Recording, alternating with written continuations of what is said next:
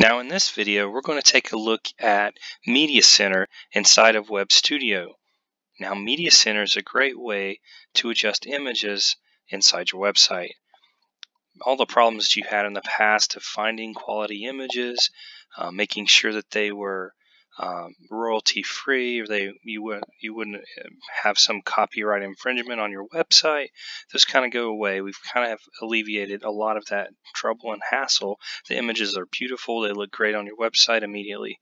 So all you have to do is select Media Center when you want to replace an image.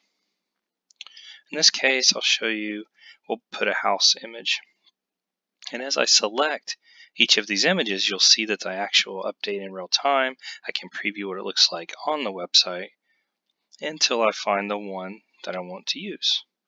So in this case, I'll choose this one. And once I've selected it, I just click off of it. And Media Center has went ahead and updated the website.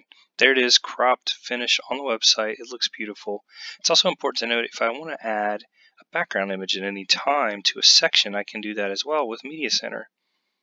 So with a similar search, we can find an appropriate image that will also look good in the background.